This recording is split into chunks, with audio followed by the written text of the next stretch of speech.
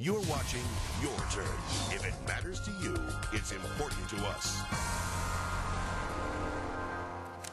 Parents are worried, and rightfully so, about the playthings that are supposed to bring their children joy and instead may be frighteningly dangerous. Millions of toys manufactured in China have been recalled over the past few weeks, mostly because of high levels of lead. What kid hasn't stuck a toy in their mouth? And these are huge, well-known toy companies like Mattel. The toys are among the most popular Sesame Street characters, Dora the Explorer, Sarge cars. Just this morning, though, big news, a class action lawsuit filed by American parents against Mattel saying an apology just is not enough. Joining us today to talk about this, Bill Mitchell, an attorney interested in consumer protection issues with an expertise in benefits issues. Also with us, Dr. David Berger, a pediatrician with an expertise in autism. Dr. Doug Holt, director of the Hillsborough County Health Department, also professor of infectious diseases at USF. And Lisa Breakiron, her 4-year-old son Noah has been diagnosed with lead poisoning, and she believes there may be a connection there with some of those toys. Thank you, everyone, for being here today. Bill Mitchell, Americans can sue an American company who makes their toys in China? Yes, they can. Tort liability does permit that, and the consumer gets an advantage because there is often so-called strict liability, which means you simply have to show that the product's defective and it caused the injury. But that's not to say that people like Lisa have a clear, easy road at all, because if you're going to do a class action, you have to get the class certified, and there are many technical issues. With a company like Mattel, they're probably going to have the financial recourses to pay a judgment, but if it's a smaller company or a fly-by-night company, there may be no money there at all to obtain. And even in the case of a company like Mattel, this litigation could go on for years and years.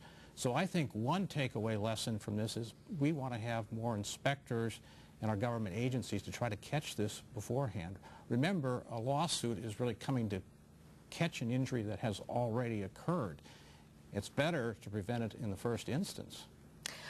Lisa, what happened to Noah because of lead poisoning? What were his symptoms? What has happened to him because of this? Well, from very early on, he was very sick, chronically ill, and I noticed developmental delays from about the ages between 6 and 9 months old.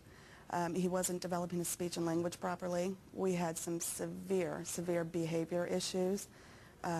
We felt like we're trapped in our home, basically. We couldn't go anywhere. How did you know it was lead? We didn't at the time. The doctors that we were seeing at the time were baffled, didn't understand why he was so ill. We saw specialists, we saw ENTs, we saw allergists, and no one could really figure it out. Luckily, we were able to find Dr. Berger, who over time was able to run some specific tests on him to determine that it was indeed lead poisoning. And you think it was toys he played with, chewed on, put in his mouth? What do you think? What do you trace it to? I believe it could very possibly be toys from when he was smaller.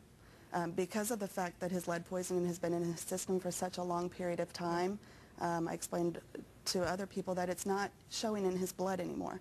It's now moved into his tissues, which shows us it's been in his system for an extended period of time, which leads me to believe that, it came from a toy or possibly a bib or something he had in his mouth from the time he was very young. Dr. Berger, put this in perspective for us. Kids chew on toys all the time, and these symptoms are typical, and you specialize in autism, so you might have thought that a child had autism and said it was lead poisoning?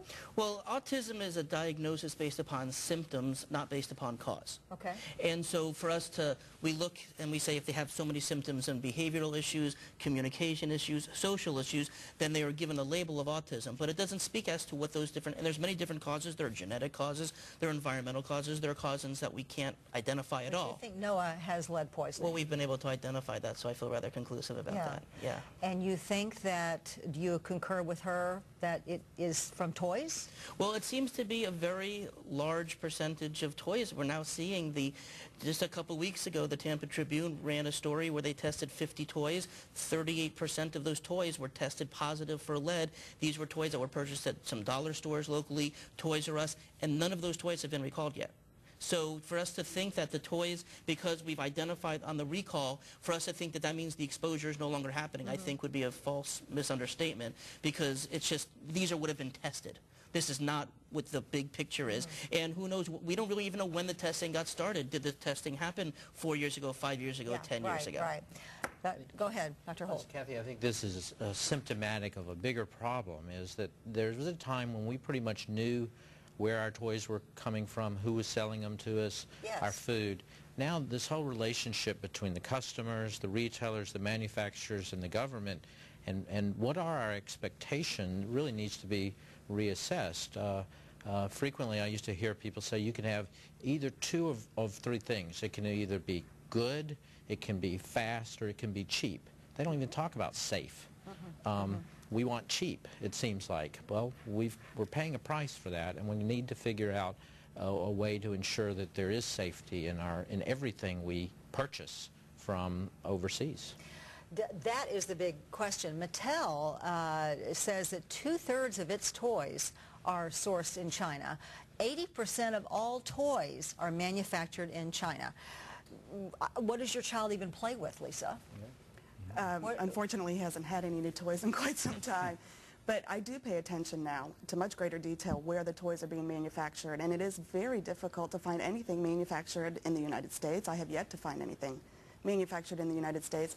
I did find one toy company that manufactures out of Germany, so I feel maybe a false sense of security there because it doesn't have the China label on it. But I'm much more aware and much more vigilant about what I'm doing. You know, you guys, this is very pervasive because I was reading that even though 80% of toys are manufactured in China, let's say a company goes, okay, I'm leaving China, I'm going to Thailand, or I'm going to someplace else.